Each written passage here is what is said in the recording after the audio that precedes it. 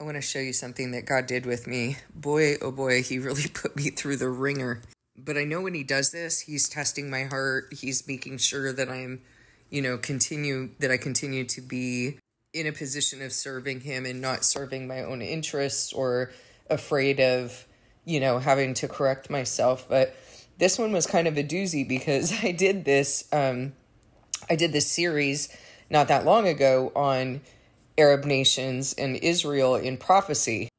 And I went through these different books, Isaiah, Ezekiel in particular, and demonstrated for you, I talked about the raiser of judgment and that being the king of Assyria, and that the way that God shaves down Jerusalem into this final smaller remnant is through hardening. If you have a heart for him, obviously you're not going to be hardened, but if you don't, you're shaved off. And I talked about this judgment of God using the king of Assyria to shave down his people, and that it is a judgment. And anytime he sends a judgment, what he's doing is testing your heart. Are you going to return to him or not? Because that's your covenant. That's the covenant that he established with us. I also shared something about something else that he was talking with me about concurrently as he was putting this picture together about him overflowing your hiding place. So he's continued to bring this picture together even beyond me doing that series on Arab nations and Israel. And I think that this might also be part of the reason why I had such a really difficult day today, because anytime that he's revealing something big, the enemy seems to be allowed to mess with me. And I know that that's not because God brings grief willingly. It's because he's testing my heart and building me to be able to speak the message with confidence, and to not just speak a message that I think this is what he's telling me right now, but to be certain. In order to do that, there is a lot of accusation that comes from the enemy. And I have to keep working myself into, okay, let me go back to scripture. Let me go back and read and read and read. Let me make sure that option is not true. So it's really him like molding me and molding me and molding me and tightening. Gosh, I don't know how to describe this, but I just feel like maybe a screw or a bolt that's being tightened so hard. And I feel like my threads are going to strip, but he knows the breaking point. Like he knows how to take me just before that breaking point. Because as he's told me so many times, he's not going to destroy me. He's not going to break me. He's going to break my flesh, but he's not going to break me. He's not going to break my faith. He's not going to break my spirit. That would be of no use to him, especially to break someone who has truly loved him. And I know that I have. God kept speaking the book of Micah to me. He kept pressing on me to read the book of Micah. I don't know how much I've shared as he's been bringing me through this. I believe that I have shared the book of Micah, Habakkuk, Isaiah, Ezekiel, Jeremiah. These are books that he has brought me back over and over and over and had me reading them over and over and over in order to put this picture together that he's putting together now. You have to have the familiarity with scripture. You have to be a good student of scripture while also not trying to pretend like what this is going to look like, what this prophecy is going to look like. Because most of the time, these prophecies, we don't know what this is going to look like. And a lot of the time, these prophecies have already been fulfilled in a particular way. But the way that it was fulfilled is a sign to us in the future. And that is the case with this particular prophecy. So what happens in the book of Isaiah with the king of Assyria coming against Israel? This did happen. It actually happened in Kings and Chronicles. And so today, when he was revealing this to me and I did that series, it was so clear. It was so clear. And then I started to think, wait a minute, is it a message for right now? Is it a sign? I was so certain of that when I was doing it. I was so certain of that by the Spirit, that that's what he was showing me. And then I started to question it. Well, he's had me read the book of Micah over and over today. And I've literally, I've cried about this a few times throughout the day today because I want to be sure. I want to be sure that what I'm speaking, especially in a series like that, or telling you like this is what he's telling me is going to happen, I want to be sure that this is true. And I know I've done my due diligence in terms of reading over and over and over the places that he's brought me to in scripture, but sometimes the message that he builds is really, really intense.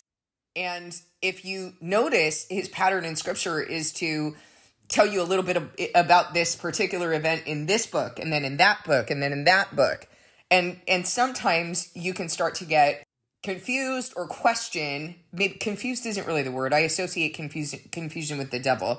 But sometimes it can feel like complicated, and you just need some witnesses. You need God to give you those witnesses that this is indeed, that he is speaking a message to you for right now.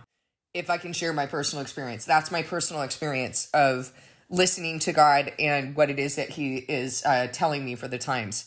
And listen, I don't think that this is just for his prophets, because he does say that we are supposed to know the times so that we know what Israel ought to do. We are Israel. So this is everyone's responsibility. That's why I'm sharing that part of this with you.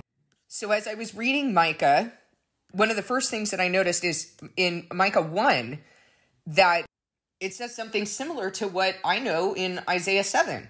It says, the word of the Lord came to Micah of Moresheth during the reigns of Jotham, Ahaz, and Hezekiah, kings of Judah, the vision he saw concerning Samaria and Jerusalem. Listen, do you see why you have to read scripture over and over and over, and as many times as God puts specific scripture on you, you got to read it over and over? How in the world would I ever put this together? But he drew my attention to it because I've read Isaiah 7 probably 100 times in the last month. Listen to what it says. When Ahaz, son of Jotham, the son of Uzziah, was king of Judah, King Rezin of Aram, and Pekah, son of Remaliah, king of Israel, marched up to fight against Jerusalem, but they could not overpower it. So Micah is seeing the vision at the same time that Isaiah is seeing this vision. And then you have in Isaiah 1, again, I've read the book of Isaiah so many times, so I know the language, and the Holy Spirit is able to, as long as I have that repertoire, I've done my studying, the Holy Spirit is able to say, this is familiar to you, go look it up. Okay, so Isaiah 1, the vision concerning Judah and Jerusalem that Isaiah, son of Amos, saw during the reigns of Uzziah, Jotham, Ahaz, and Hezekiah, kings of Judah. Again, there are those kings. And so we know that Micah and Isaiah are seeing the same visions, 2 or more witnesses. These are his 2 witnesses, his prophets. Oh, goodness, I was thinking of Isaiah 2. Okay, Isaiah 2, but regardless, we have another witness in Isaiah 1 of the timing of when God is showing this vision. So Isaiah 2 says, this is what Isaiah, son of Amos, saw concerning Judah and Jerusalem. In the last days, the mountain of the Lord's temple will be established as the highest of the mountains. It will be exalted above the hills, and all nations will stream to it. Many peoples will come and say, come, let us go up to the mountain of the Lord, to the temple of the God of Jacob. He will teach us his ways so that we may walk in his paths. The law will go out from Zion, the word of the Lord from Jerusalem. He will judge between the nations and will settle disputes for many peoples.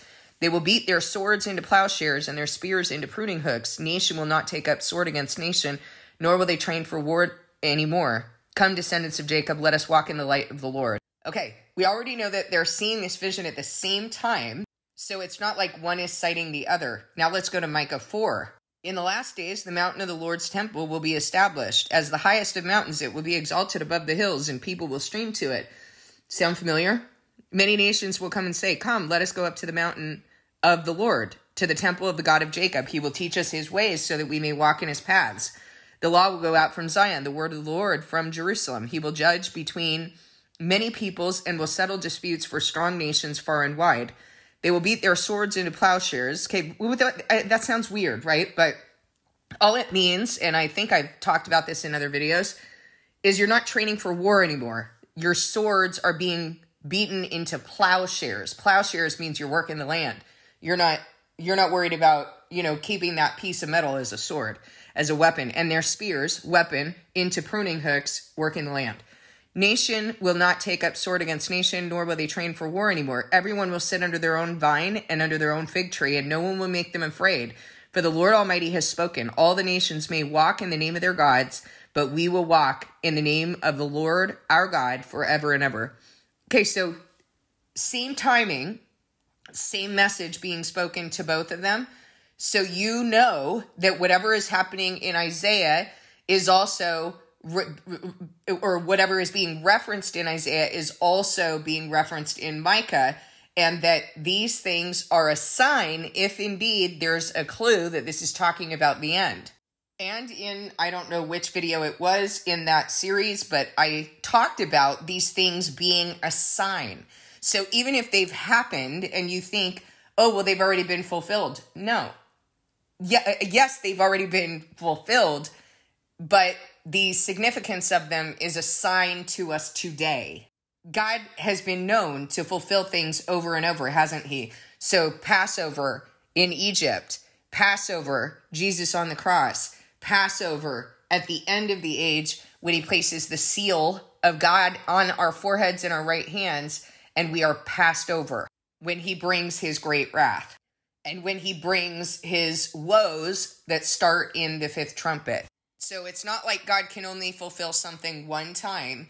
He can use something in order to build our understanding. And this is another reason why, if you are a person who thinks that you only need to read the New Testament, you don't need to know the Old Testament, you can't understand the New Testament without understanding the Old, and you can't understand the New without, the Old without understanding the New. You need all of God, not part of him. Not the convenient parts, not the parts that you just want, like the cherry-picked parts. You need all of him. Now, Micah 5 tells us the times. It says, therefore Israel will be abandoned until the time when she who is in labor bears a son. Okay, if you know Revelation 12, this should be very, very clear to you. She who is in labor, not he, bears a son. And we know that that's Jesus. We know that from Revelation 12. And the rest of his brothers return to join the Israelites. Well, whether you be male or female, you are considered a brother adopted into sonship through Jesus Christ. So we know that Israel, that those descended from Israel, they aren't going to be brought in until the end, actually during this year leading up to the Antichrist rising. So we know that they're not going to be brought in until the end, because Paul tells us that. He says the Israelites have been hardened until the full number of Gentiles has been brought in. What is he saying here? Israel will be abandoned until the time when she who is in labor bears a son, and the rest of his brothers return to join the Israelites. Now is the time for them to be brought in. And what is God going to use? Well, as we studied Isaiah, we saw that what he's going to use is the razor, the king of Assyria, and that those who don't have a heart for God are going to be shaved off. You're going to know. You're going to see them be hardened. And if you can't see that, it's because you're one of the ones that's been shaved off. So you better return to God to make sure that you don't end up being in that category. So again, Micah 5, therefore Israel will be abandoned until the time when she who is in labor bears a son and the rest of his brothers return to join the Israelites. We know that that's not going to happen until the end. Paul made it very clear. He will stand and shepherd his flock in the strength of the Lord, in the majesty of the name of the Lord his God, and they will live securely. For then his greatness will reach to the ends of the earth. And he will be our peace when the Assyrians invade our land and march through our fortress. Okay, do you hear that? So now we have in Micah, again, the reference to that king of Assyria. When is that going to happen? It's going to happen at this time when Israel is coming back in. So what God has been talking to me about, and I cried and called out to him and was like, I was so certain about what you were speaking to me, and now I have these questions. Now I'm being tested, and this and that. He has made it so clear by bringing me to this scripture, and I just really wanted to share it with you for his glory, because I can't do that. There's no way that I can do that, nor can I wake myself up and be like, read Micah today. I think that I've read Micah, like no exaggeration, probably 7 times today.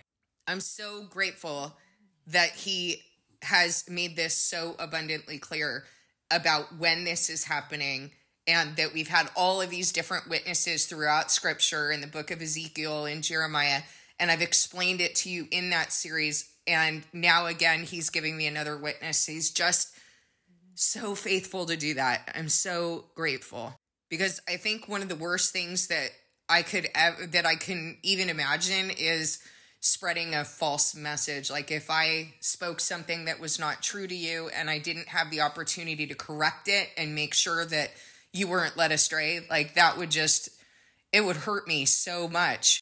And that's really what I was hurting over today, was needing to know. I need to know. I have to know that what I've spoken is the truth and that what you've shown me is the truth. Okay, as in other videos, my little dog is snoring, so if you hear her, that's what it is. Okay, so we see exactly when the Assyrian is doing this. So verse 5, Micah 5, verse 5, it says, "And he will be our peace when the Assyrians invade our land and march through our fortresses. We will raise against them 7 shepherds, even 8 commanders who will rule the land of Assyria with the sword, the land of Nimrod with drawn sword. He will deliver us from the Assyrians when they invade our land and march across our borders." Okay, this is what he's bringing to test hearts. Listen, again, I want to repeat this because I said it earlier and I want to make sure that you heard it. When God brings judgment, what he's doing is stirring you up in order to remind you to return to him. And at this point in history, people are not returning to him. So he's going to have to bring something pretty bad. So this judgment of the king of Assyria to shave you, it's going to be bad. And he even says in Isaiah, my people, don't be afraid of the Assyrian who beats you with a rod as Egypt did. So it's not going to be good. I don't know what to tell you. I have been telling you this for the entire time that I've been on this channel. I've been directing you toward the judgments that he's bringing. He has brought judgments, absolutely has brought judgments as I've been talking about it. But I spoke about economic collapse, war, plague. I spoke about that 2.5 years ago, and no one heeded the message, because you know how I know? Because you guys don't come to Sabbath. You don't come to New Moon. You don't ask me questions about how to do the work in the books. So, I mean, I know the fruit of someone who actually does their work and is in their covenant, because I'm in it. And there are some who do come to Sabbath and they ask questions and they do this work and they bear the fruit.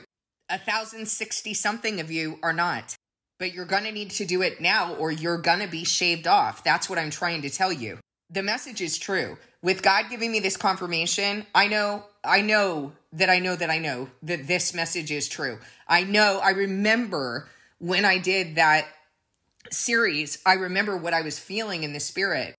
And again, he revealed more to me, and I posted in another video, not entitled under that series, but I posted another video, and he's continued up to today and probably will continue to testify and confirm that the message is true. My job obviously is to make sure that I'm in step with him, that I'm hearing from him, that this is not a message for myself, that this isn't something I want, and that's the reason I'm speaking it, because there are some things about this that I do want to happen. So I have to test myself and test myself and test myself and make sure that I'm getting that affirmation from God that this is in fact true. So for that reason, that's why I believe that I was tested a lot today.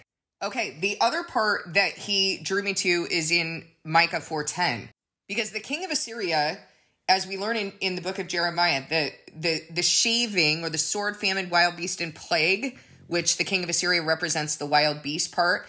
In the book of Jeremiah, we learn that is sent it's sent before Babylon laid siege to Jerusalem. And the reason why is because God was weakening the Israelites in order for it to be easy for Nebuchadnezzar to capture them. He states it in the book of Jeremiah. I went over it in one of the videos in this series. Now, if he did that previously, that's a sign to you that he's going to do it again, especially because he's using the same language. He's referring to the Antichrist kingdom as Babylon, or Babylon the Great, and the prostitutes that bore out of her, and the image that Babylon is worshiping. The image of the Antichrist that's going to kill God's people. All of that is the Antichrist kingdom, including the false prophet. So Christian nationalism, Christian Zionism, Jewish Zionism, all of that is included. All of that counterfeit religion. Once the king of Assyria does once God does through the king of Assyria, the club that's in his hand, as he describes in the book of Isaiah, he says, the club of my wrath. Once he has shaved Jerusalem, then the Antichrist is going to rise. When the Antichrist rises, that is Babylon. So that's what we're talking about here in Micah chapter 4. So Micah is talking about not only Assyria, but also Babylon. And so in Micah 4:10, it says, writhe in agony, daughter Zion, like a woman in labor. For now you must leave the city to camp in the open field. You will go to Babylon, and there you will be rescued. There the Lord will redeem you out of the hands of your enemies. So not in Assyria, but in Babylon. So the king of Assyria comes first, then Babylon. Let me tell you what that's representing. The king of Assyria is shaving off all those who have not loved truth, shaving them down into a remnant, and that remnant returns before Babylon lays siege to Jerusalem. How do I know that? Because it says so in Revelation 9. It says that now the woes have started because they've killed God's prophets and the Antichrist is risen to overpower and kill the witnesses. And then he goes off to pursue God's church in that Antichrist reign. And God begins the woes. So he sends a plague on all those who do not have the seal of God. It's already been decided. Like there's been a separation there. So no one else is going to come back in. And later on in the chapter, it says of those who did not die of these plagues, they did not repent. No one returns to God after this. So this decision has been made before the Antichrist rises. Now, why does that matter? And why does God continue to have people here? Because now you're going to be tested. The king of Assyria was indeed to test you and to shave down Jerusalem into a remnant, but it was to get you in. Now you're going to have to live through some testing and live out that covenant. Everyone's got the same covenant, guys. I know that, people like to take the example of the guy who was on the cross next to Jesus and, and Jesus said, you'll be in paradise with me. I think he said this very night. I've cited this so many times. This interview that was done with Dog the Bounty Hunter, who claims to be a Christian and has told, apparently, per his report, has told all his staff that if he's on his deathbed to remind him to repent. Like, how will you not remember? And also, how do you think it's that easy? Like when you can just live this like self-indulgent life, never serving God's house, not manage your own house, not repent, not return to him. And then like, you're going to do it at the last minute. That's so wicked. And I think that what he thought when he was saying it is that this was a righteous story to share. Yeah, I don't think so. That isn't God's heart. I know I have some familiarity with God's heart because he's brought me through the ringer and because I know his word. You need to heal as an individual. You need to walk in the trust that he has given you. And then you need to serve in his house, because if you are not walking in the trust that he's given you here, why would you think that he would give you more trust? You're going to be priests of God and reign with him for 1,000 years. If you're not doing it here, you're not going to do it in the next age. And I'm not talking about a priest in some counterfeit church or denomination. I'm talking about the real meaning of priest, which means one set apart and dedicated to God, serving in his house, serving as the eye, the leg, the toe, the foot. I don't care what it is. You have to be serving in the part of the body for which God has set you apart to fill.